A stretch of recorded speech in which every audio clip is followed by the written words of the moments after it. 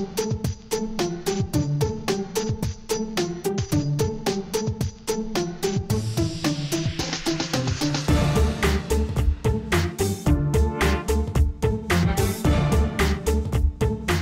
afternoon, everyone. Thank you for joining the Prospect Heights Public Library's program today. I'm Terry Campbell, your host. Before we do our program today and celebrate Earth Day and Earth Week, I want to let you know about a program we have Sunday celebrating April is Jazz Appreciation Month. So we have a jazz band coming on Sunday at 2 o'clock. So please join us for that. There are still some good seats available. Today's Nature Speaks is in partnership with the Prospect Heights Natural Resource Commission, so we thank them for the partnership. And we are recording the program, and if you want to see it again, it'll be available on our calendar starting on Monday. If you have questions during the program and you're on Zoom, please put them in chat. If you're in the library's event room, please hold on to them, and we'll get to them at the end of the program. So we want to welcome Executive Director of Scotland, the Big Picture, Peter Cairns, all the way from Scotland. Hi, Peter. Good. Well, I was going to say good evening. It's good evening for me, but I think it's good morning or good afternoon for you guys.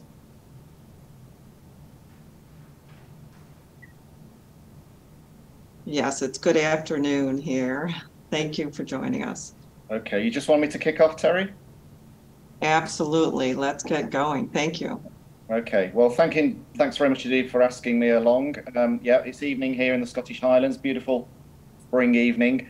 I'm going to be clearly talking about rewilding, specifically in Scotland, but I hope that the principles that exist here, a lot of the messaging that revolves around the rewilding space in Scotland is applicable everywhere. It's not a Scottish thing, I suppose that's what I'm trying to say. And the other thing before I start, just by way of a quick sort of technology red flag, there is 1 and a bit videos in this. I'm not sure how that's going to carry across the Atlantic. If it doesn't work for you, I apologize, but it is only about 1.5 to 2 minutes.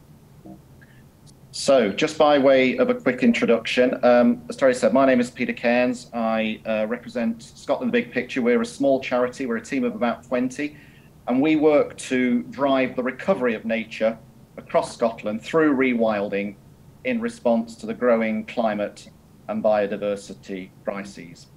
Now, you guys, I don't know you, of course, but I'm sure you're all really very nice people, so I hope you don't take this next bit personally. But I'd really rather not be giving this talk, if truth be told. I'd rather my job didn't exist. I'd rather that Scotland, the Big Picture, didn't exist. But one of the reasons it does exist, okay, so one of the reasons that Scotland Big Picture does exist is this number. Now, around 10 years ago now, about 220 countries worldwide were measured for their biodiversity intactness, the completeness of their nature, if you like. 218 countries measured, and this is where the UK ranked. We're one of the wealthiest, best educated countries in the world, and yet somehow we've become one of the most nature depleted countries in the world. And so one of the reasons that Scotland Big Picture does exist, so the reason that Scotland the Big Picture does exist, the reason that rewilding is even a word, is the degree to which de-wilding has ravaged this country. And this message of nature depletion in a modern progressive country like Scotland, it comes as a shock to many people. And this is why. This is a globally recognized view. This is the Kerrang on the Isle of Skye, the cliched Scotland, the idealized Scotland, the Scotland that is presented to the world, of course, on all those glossy tourist brochures. And I've stood many a time at the Kerrang and listened to the people around me marvel at the view. And it is one hell of a view. For most people, this iconic landmark symbolizes what Scotland looks like, what they feel Scotland should look like. But what they don't see, okay. So people stood at the Kerrang. What they don't see, or perhaps won't see, is that this geological wonder, like so many others across the UK, has become an ecological vacuum. Gone are the complex woodlands that once shaped this land, gone are many of the animals that once lived on the land, and gone too are many of the people that once lived from the land. Despite their unquestionable beauty and drama, many of Scotland's glens, rivers and mountains are devoid of the complex living systems that they once supported. These vast, emptied landscapes have been simplified, dismantled, and today many of them lie muted by centuries of burning, felling, draining and overgrazing. As a society, we suffer from a condition that we refer to as ecological blindness. We simply don't see the degraded landscapes and the animals we've lost because we're not conditioned to look. We perceive a landscape of natural beauty because we're told that's what it is. That's the story that we're sold. And that notion is kept alive by a sort of generational amnesia whereby each new generation accepts as normal the landscapes they're born into, irrespective of how impoverished they may be. But the truth is that in relatively recent history, we've lost all our large carnivores, most of our large herbivores. Scotland holds on to just fragments and threads, 82 tiny islands of natural woodland, native woodland, covering just 3 or 4% of their original range. Many species that were once prolific now teeter on the edge. We've arrived at a point where we celebrate, cherish, and bizarrely even pay to actively conserve degraded landscapes over a massive scale that support just a few species and just a few people. We believe it doesn't have to be this way. We believe there's a solution, and it's called rewilding. So what is rewilding? Well, I think it's fair to say, certainly in the UK, if you ask 100 people, you'll get 100 different answers. Everyone has an opinion on rewilding and the change that they think it might bring about. And of course, again, I can't comment for the US, but certainly here in their quest for sensationalism and conflict, the popular media would have us believe that it's all about reinstating wolves and driving farmers off their land. So you read all of these lurid headlines. So definitions do vary, but for us, this is rewilding, an evolving process of nature recovery that leads to restored ecosystem health, function, and completeness. In essence, what that means is that we'd like to see hundreds of thousands of Scottish acres that presently look something like this transformed into acres that look more like this. More trees, more flowers, more insects, more fish, more birds and mammals, and ultimately more people living healthy, fulfilling lives as part of vibrant communities. Rewilding is an opportunity to restore abundance and diversity of life to our degraded ecosystems so that they work in all their colourful complexity. It's an opportunity to stitch back together a tapestry of life where natural processes drive vibrant living systems. Processes like predator-prey dynamics, like carcass scavenging, birth, death, decay, regeneration. These are the processes that drive every healthy living system on the planet. Rewilding is about encouraging rivers shaded by corridors of alder and willow to run as they want to, as they need to, allowing natural debris like fallen trees to accumulate in river channels, enriching the water for insects and bird life, creating pools for rivers full of salmon and trout. Rewilding is about connectivity across the landscape, encouraging native woodland to expand and regulate our climate, allowing animals freedom to roam, creating wildlife corridors for red squirrels to move from tree to tree. And rewilding is recognizing that a forest, for example, is much more than just a sea of trees. It's a complex community of soil microbes, lichens, mosses, tall trees, tiny trees, dead and dying trees, all coming together in a constantly evolving system. Rewilding is about re-wetting, restoring Scotland's peatlands that across huge areas have been drained and burned, giving them a chance to purify our water, store carbon, as well as providing sanctuary for some of our most spectacular wildlife.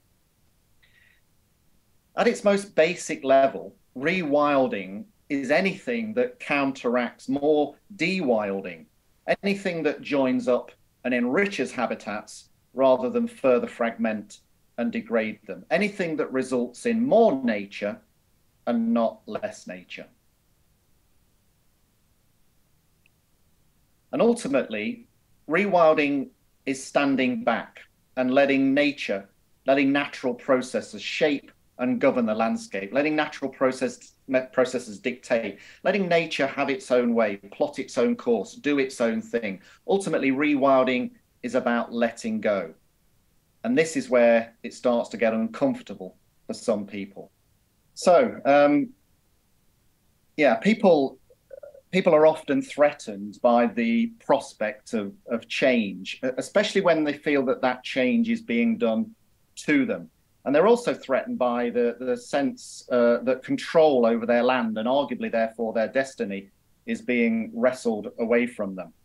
And if you think about it, that's completely understandable. For centuries, people have been exerting control over every square inch of this country and all the species within it. We've made it work for the benefit of just one species, us. So the concept of ceding or relinquishing control to any other animal is except ourselves, is threatening to many people.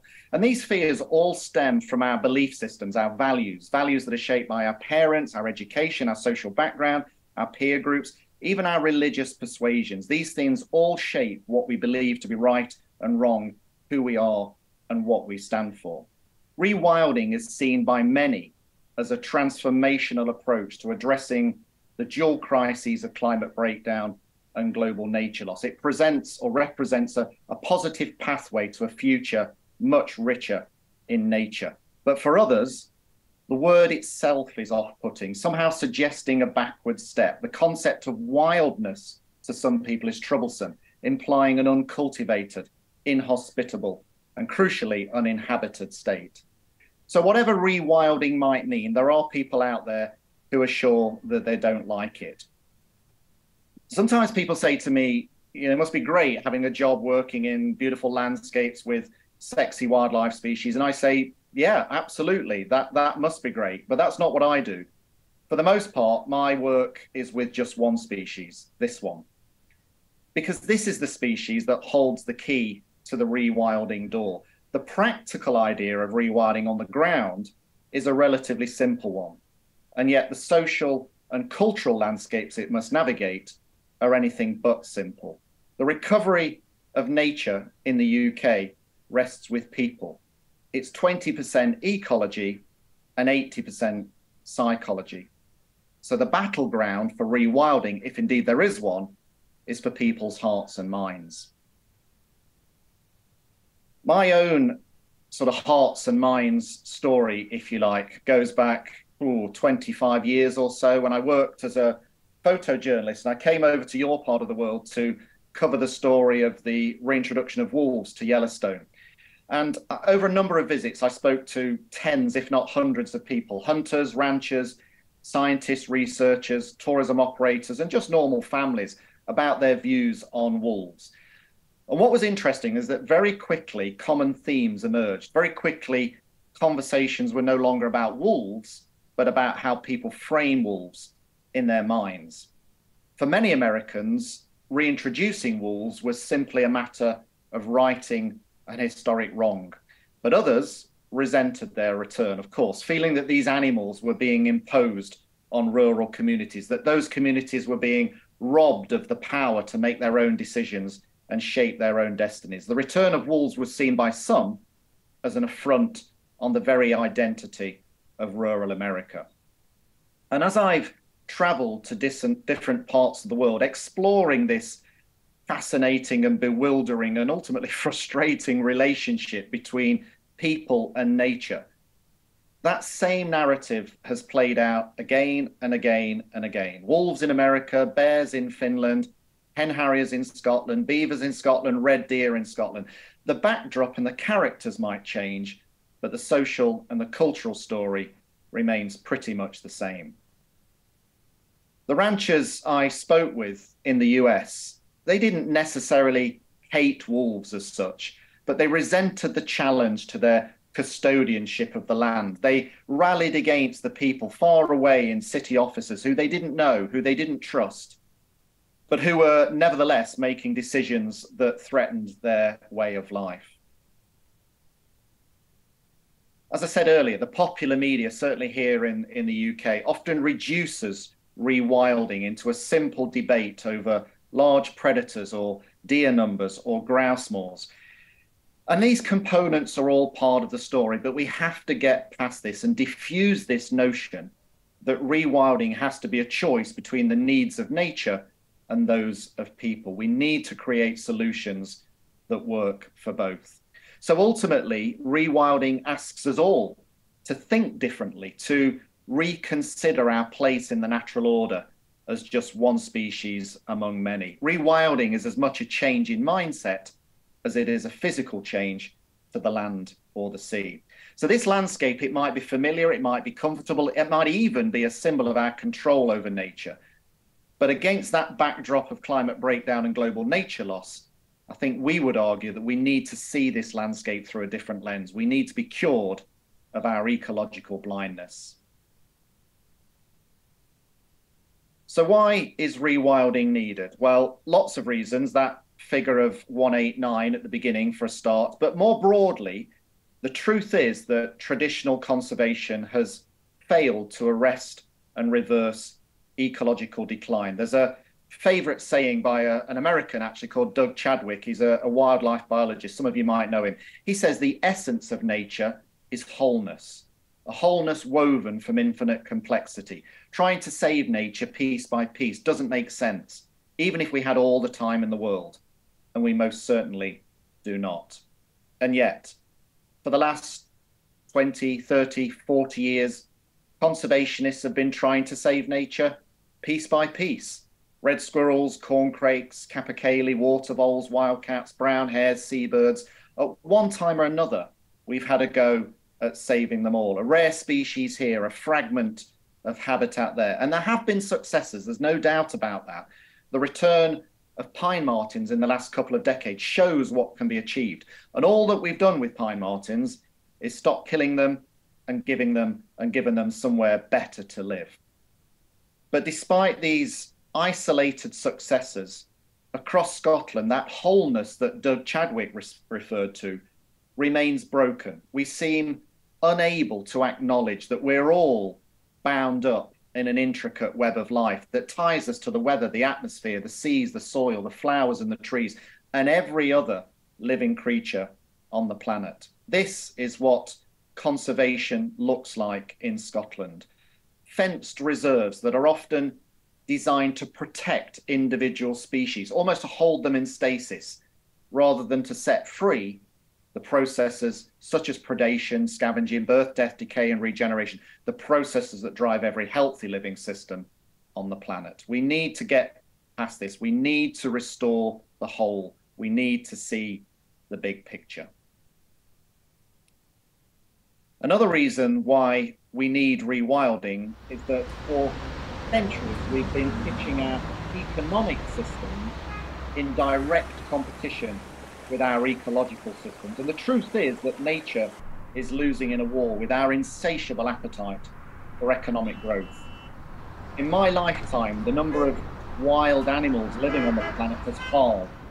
The number of people has trebled. Our climate is changing, and the natural systems that underpin our very existence are under threat. So actually, this is not about pine martens or pine trees or, I don't know, pine hoverflies. This is about us. And if not our survival, then certainly our well-being. And well-being is really critical in this discussion. We need wildness in our lives. There's now a growing body of compelling evidence that links a detachment from nature to a whole host of both physical and mental conditions, especially among young people. And there's a wider moral issue at work here too. We've stripped our forests, we've drained our wetlands, we've eliminated many species that once lived here. These are all things that we now, quite understandably, condemn in other countries. And yet we sit in judgment on those countries, our moral integrity summed up by that figure of 189. There's no doubt that Scotland is a land of incredible shape and form, but pretending all is well, believing those glossy tourist brochures, is ignoring the evidence. And in our view, doing nothing isn't an option. So If rewilding is such a good thing, then why isn't it happening across more of Scotland? Well, bit by bit, it is.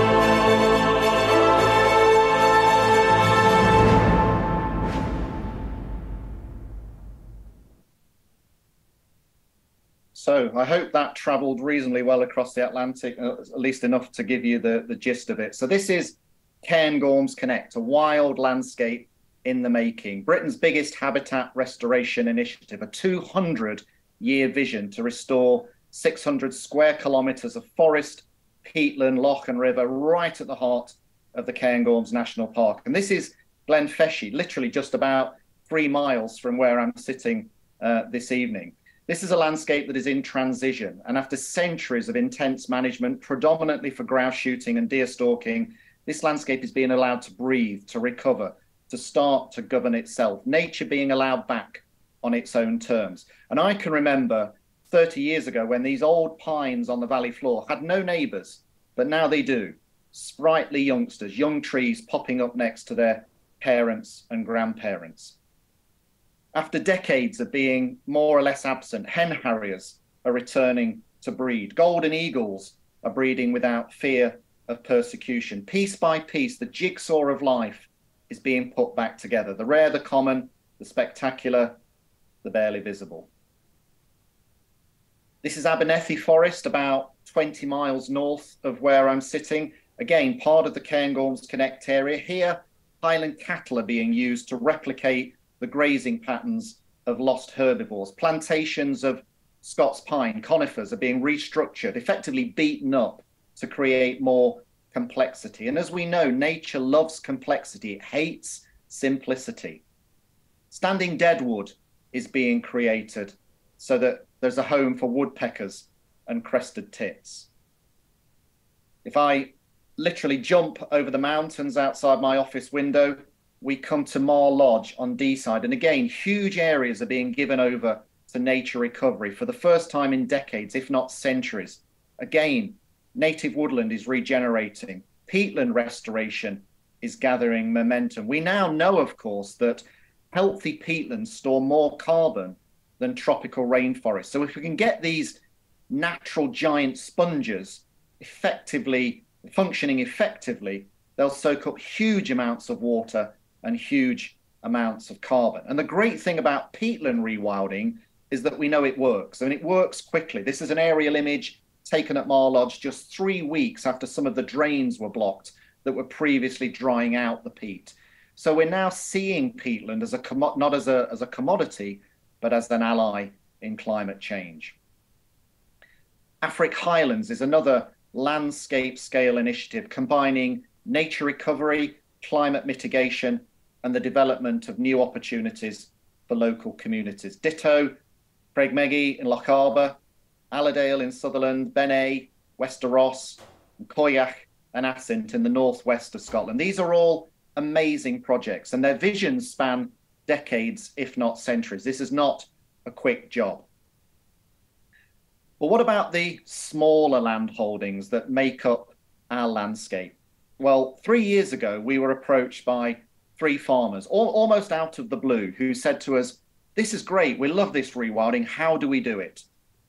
And if I'm honest, we were unable to offer them a coherent answer, but that was the catalyst for what has now become the Northwoods Rewilding Network. And if you fast forward 3 years, those 3 farmers have now turned into almost 60 land partners, comprising farms, crofts, small estates, community land holdings, a series of ecological stepping stones across the country. And we designed Northwoods in a way that has a few unique elements. Firstly, one of the founding principles was to make rewilding more accessible, more democratic, to dispel the notion that it was only something for wealthy landowners or big conservation groups. So our land partners all have land holdings between 100 and 1,000 acres, still pretty big, but not on the scale of Cairns Connect or Afric Highlands. Secondly, we recognize that in many situations, ecological recovery is only possible, or it's certainly easier, if it works in tandem with local communities. So we try to combine rewilding with the development of sustainable nature-based enterprise so that we can make rewilding an economically viable land use choice. And the third element of Northwoods really is people power. This is the rewilding dashboard for what was achieved across the network during 2022. So 56 land partners collectively achieved all of these things. That's effectively 56 rewilding teams on the ground, doing stuff, delivering impact. So harnessing people power is key to the success of the network. And this is what people power looks like. Just a few examples. This is a friend of mine, Ballinlagan, about 40 miles away from here. Just 2 years ago, this was sterile sheep pasture, but the owners have planted nearly 10,000 native trees, created this wetland, which now looks like this and has breeding lapwing and curlew. In 10 years, what was an ecological dead space will be full of life. This is wetland restoration going on at another Northwoods partner, and the focus here is on creating more space for water. This is one of a series of ponds that now look like this. And quite a number of our Northwoods sites have installed what we call, I don't know what it is in America, but we call them leaky dams. You'll see what they look like and what they do when this time lapse runs. But this is designed to slow the flow of water, create backwaters and ponds. You could argue, quite legitimately actually, that this is effectively replicating the work of beavers. But certainly in this part of the world, we don't have beavers yet, so this is the next best thing. But again, you can see the impact that it's having in just a matter of an hour or so. You get this this backup of water, and you've got more space for water. So yeah, I'll let that finish off. This is a place called Ledburn Community Woodland down near Edinburgh. This is native woodland regeneration going on here. This is a little bit of a what we call burn rewiggling, if you like. This is or re-meandering of a straightened river ditch, again, to create more space for water, lock up carbon, give more habitat for species like salmon. We've erected, I don't know, countless osprey platforms and eagle eyries. This one is a place called Banff in Perthshire. And this is a guy called Duncan Lawson working to improve habitat connectivity in his landholding by removing fencing. And again, more fencing coming out at Ardnacaig and Argyll. This is David Stewart working with his Highland cattle fitted with these no fence collars, which allows us to remove unnecessary fencing. So just a very quick snapshot of the type of restoration work that is going on.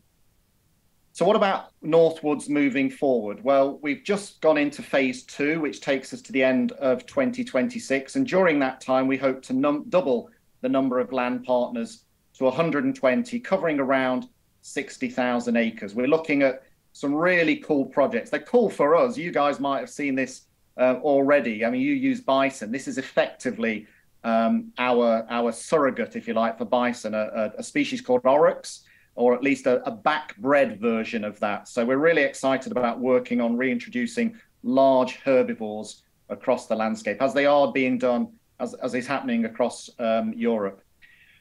Funding all of these actions, of course, remains a priority, and we're working with a growing number of corporates to secure responsible investment in nature recovery. This is the fund we use to do this. This is a ring-fenced pot of money that helps our land partners realize their rewilding ambitions. And we're also working on a thing called rewilding impact tokens. I won't bore you with the detail of that. I'm not sure I fully understand it, to be honest, but it will attract broader investment into nature recovery from the private sector. And finally, something that's really important to us, we believe passionately in the power of storytelling, communications, to help turn the tide for nature recovery. So showcasing the successes of our Northwoods partners is really important. And we use forward-looking, positive narratives that allows us to demonstrate how rewilding looks and it works and the benefits it can deliver at different scales and across different settings. Most of what I've spoken about so far, I guess, revolves around habitat restoration, restoring the stage, if you like. But where are the actors? Well, in 1954, ospreys returned to breed in Scotland after being persecuted to extinction. And I think this was something of a turning point in Scottish conservation history. Since then, species like red kites and white-tailed eagles have been reintroduced, and they're now breeding in places where they've not been seen in generations. Badgers and otters are bouncing back, and pine martens are expanding after centuries of habitat loss and persecution.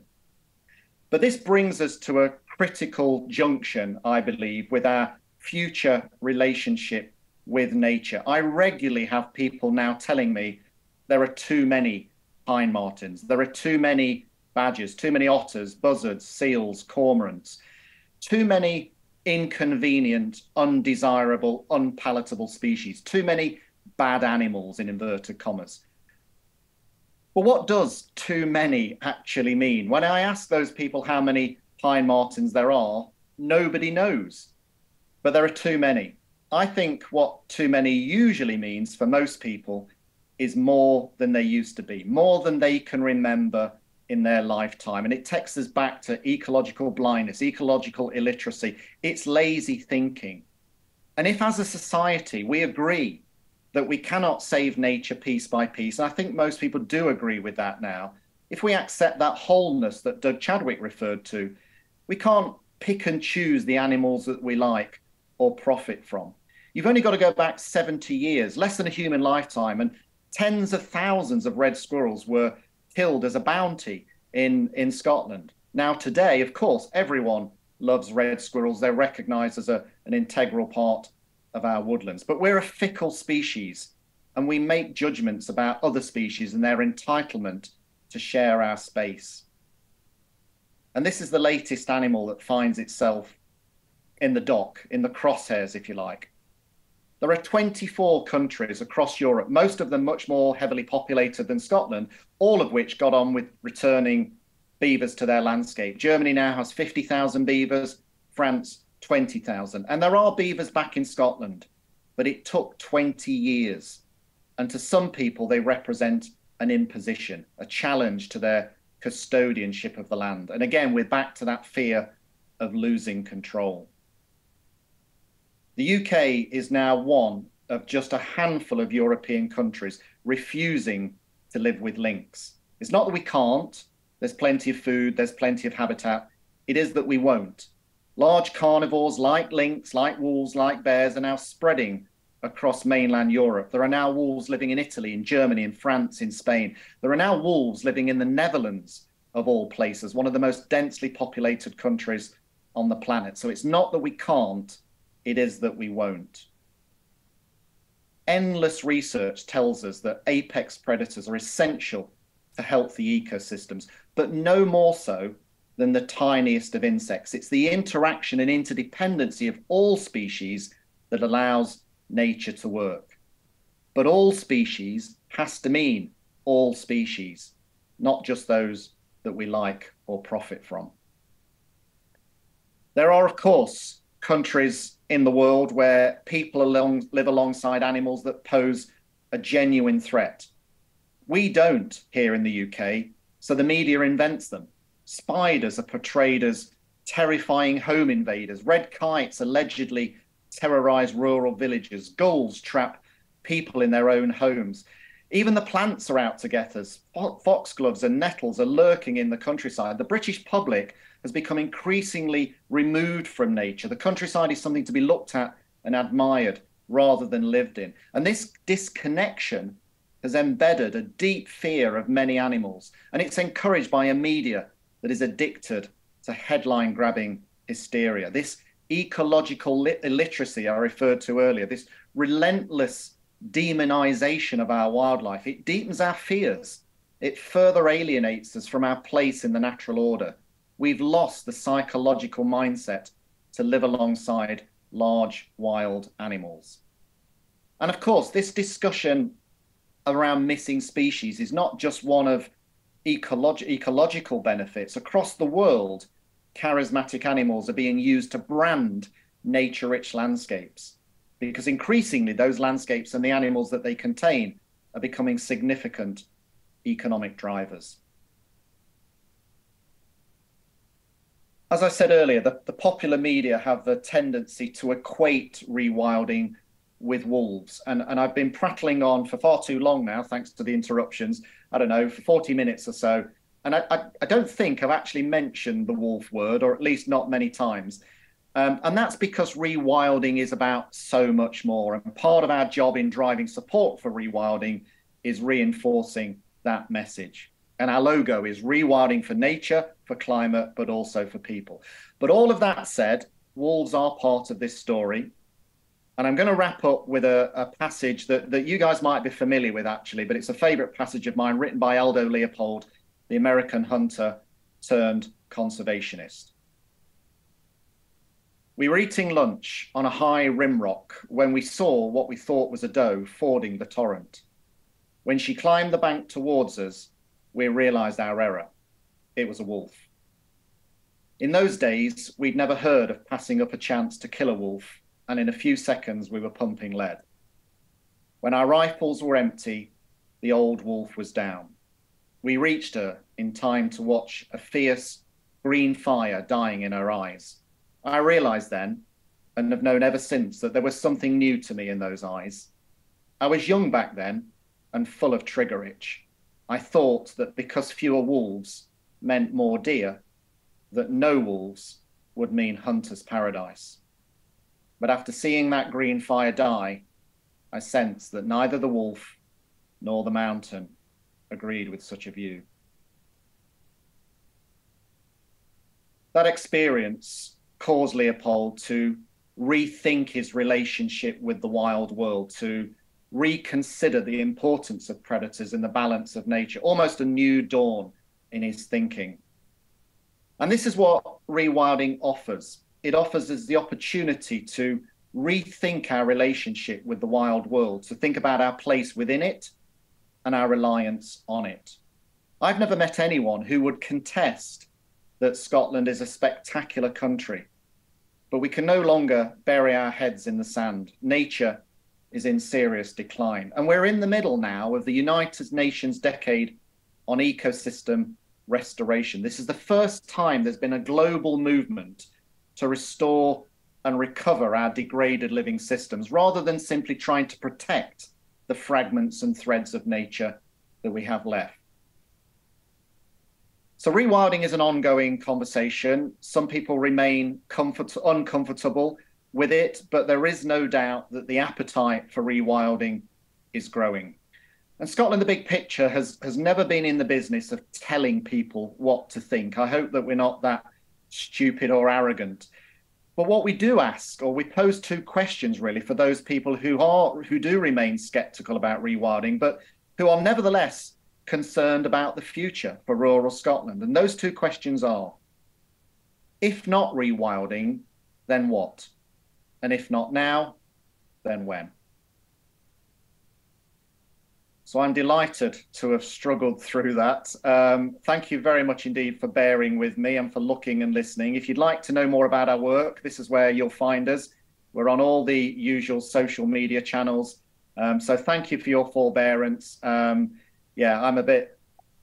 didn't go even worse than it did. Really, really sorry about it. No idea why, but hopefully we got there in the end. So yeah, that's me. Thank you. So if you have questions, please put them in chat, and I will be coming into the library event room to ask you if you have questions also. Hey, Peter, we have a lot of comments. Thank you for a thoughtful presentation. What a wonderful presentation, beautiful pictures. Somebody would like to know, what percentage of rewilding do you aim for? Yeah, it's a really good question. And I suppose there's no definitive answer, but what I would say is that the organisations that we work with as part of an alliance in Scotland, our sort of headline, if you like, is 30% of Scottish land and seas managed under rewilding principles by 2030.